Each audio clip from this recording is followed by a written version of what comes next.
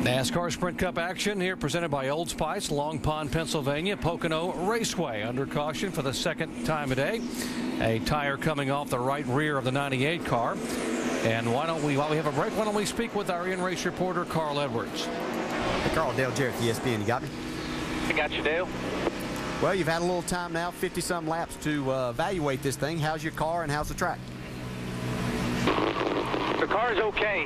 The track is it's pretty slick. It's pretty free. So we're working on, keeping grip in the car, and hopefully this last adjustment, Bob's got her fixed up.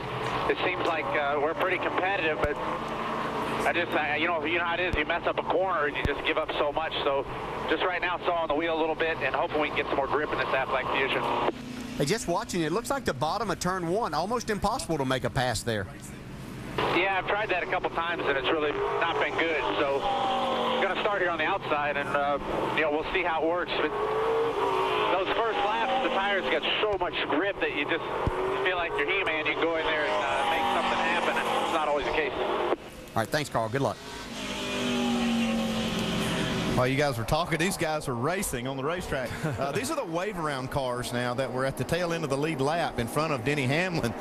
They got the wave-around at the start-finish line when they get the one to go. The leaders are over there in the short chute coming to turn 3, coming to the green, so these guys have to really hustle to catch up. 2.5 miles around here. They'll have an extra lap or two on their tires now when they get the green. Yeah, they're going to make it. They're going into the tunnel turn right now, so they're going to get to the end of the pack. Now, back in June, the wave-around cars were able to stay on the racetrack and pit a couple laps later and still stay on the lead lap, so it was a big break for the guys on the wave-around. Pace car getting ready to pull in. Why don't we listen to the spotters as we get set for the restart as we go full throttle. Pace car, be ready here. You ready? Ready. Going.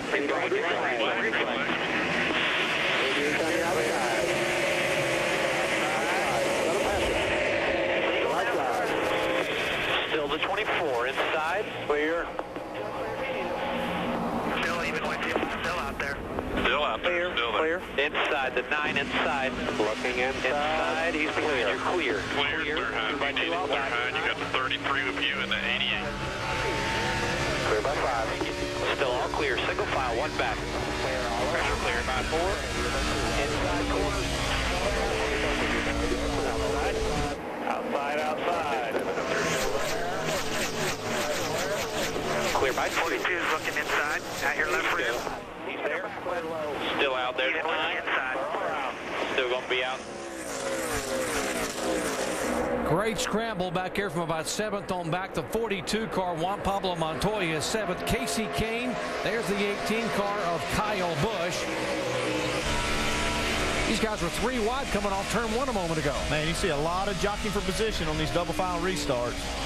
Yeah, we heard Carl Evans just say the tires have so much grip at the start. These guys are trying to make the most of that and get as many spots as they possibly can.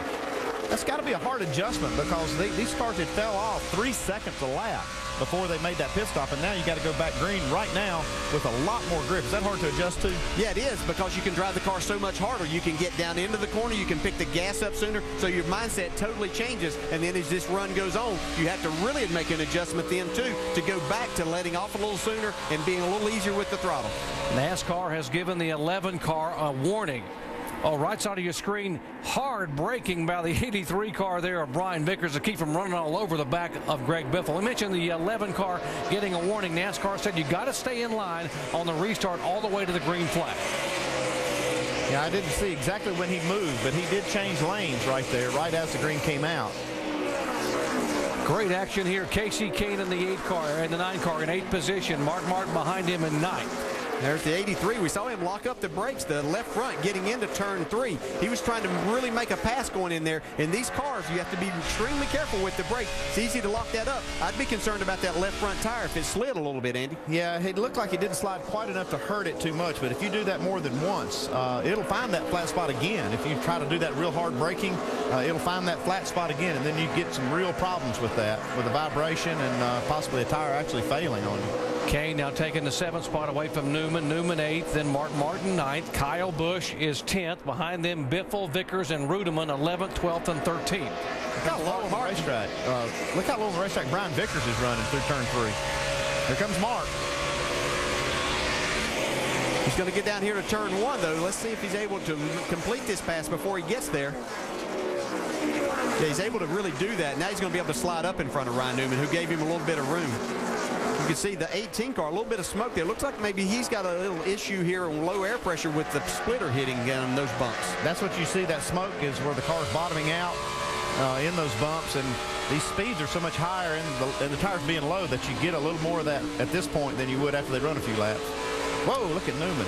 Now, Ryan Newman has lost 2 positions in a lap and a half on the racetrack and is in jeopardy of losing more. Behind him, Biffle. Now here comes Vickers back on the inside of Busch. He keeps trying to make that bottom work here. Again, that used to be the way everybody ran around here, but Brian Vickers trying to make a pass there. Jamie? Well, things are working out well on the track for Brian Vickers. He said that he's found some new lines that are working. The trouble is in the pits, guys, in 2 pit stops, they've lost 11 positions. A dropped lug now both times is costing, so he's trying to make up time on the track. Sure makes it tough here to try to make up that many spots. But Brian Vickers got a great handling car, and he is running a different line than most of these cars, so he won't have much trouble passing cars if he's fast enough. He's got the line. Yeah, nothing better than get the driver a little more pumped up a couple of bad pit stops. This has been the best track for Red Bull. They have their best finish for this team second here. Vickers has finished second twice. In fact, he's led 120 laps here in the past. Okay, we've got a piece of the caution light that's blown off. We talked about this yesterday, that these cars make so much turbulent air when they go by. This is not the first time. This is more than 2 or 3 times we've seen this happen. Well, see here, right there's a piece of that caution light. These tracks are going to have to start reinforcing these lights because these cars really do put a lot of wind out there. And you wonder why when these guys get up close to another car, it's hard to pass. Well, they're right there tells you. I mean, the air's moving around so much. And these guys tell me that, and knowing from when I drove these cars when they first started with them, that these cars just move around a whole lot. But you can see just how much air is affected around these cars, and especially as they're in a big group after a restart. Now a big break here for Paul Menard. He will get the free pass and be able to get around and get back on the lead lap, where he had lost a lap by cutting a right rear tire, bringing out the caution flag because the carcass of the tire on the racetrack and having to come down pit road. Vince. Well, it's been a really tough day on that 98 team. Their front tire changer, or front tire carrier, I should say, Alan Troutman, suffered a hand injury on their very first stop. And then you mentioned that tire going down. And Paul Menard had just radioed in seconds before that he thinks he's got a tire going down, and all of a sudden it went. So it's been a tough way to get the day started for the 98. And boy, you guys know it. This is a tough place to have a tough day. Huh? Well, it can be a long day here sometimes, especially when you got a loose race car. It's going to be a long day anyway. 500 miles around here is a long time. Yeah, and so you start having problems, but hopefully this will be the start of their day turning around. There's Tony Stewart talking about someone having a long day. He had a great day here back in June, from the back of the pack all the way to victory. And right now Tony Stewart is struggling with the handling of the car. Has already made a pit stop early on lap 13 for a tire situation. He is in 34th position. He is the next to the last car right now on the lead lap. You see Johnson, Gordon, Edwards. We look for these cars to make a pit stop. I know as much as these tires are falling off, that if these leaders come down and you don't, you could get caught out big time. Looks like Denny Hamlin's going to stay out. This is going to be an opportunity. You see some cars ducking down back here now. This is going to be an opportunity for these guys. Here we go. You see Rudeman making a late decision. This is going to pay off for these guys right here. The highest running car was David Rudeman. He's 13th coming down pit road. Kenseth is there. David Reagan. There is Rudeman. The 00 has really been a breakout season for him. Jamie. And David Rudeman already down and away in his pit box. Same car he finished third with. So far, so good. Been a little tight today so far, guys. The 88 of Dale Earnhardt Jr. He's been battling a condition of a loose race car most of the day today. Hasn't been terrible, but it's loose. They're going to make an air pressure adjustment. Dave? Tony Stewart's crew still working on this car. Chassis adjustment in the right side there. They will take on 4 tires. They're also going to put a spring rubber into the right rear. The car was tight. So they go from being very loose and having a hard time hanging on to it to being too tight. Cars from 17th on back came on the pit road, back with a restart.